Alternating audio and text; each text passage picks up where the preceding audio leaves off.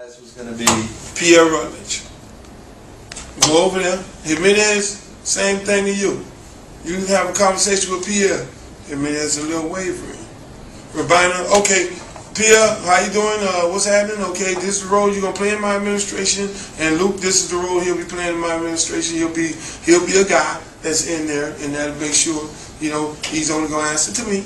He ain't gonna answer to nobody else. And he's going to be involved in urban development. He's going to be involved in the things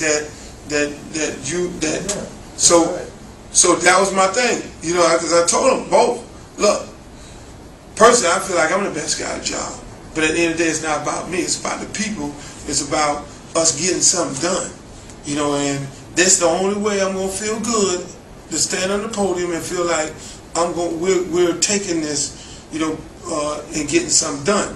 And that was my whole thing to both of them. One, I felt he was a little hesitant.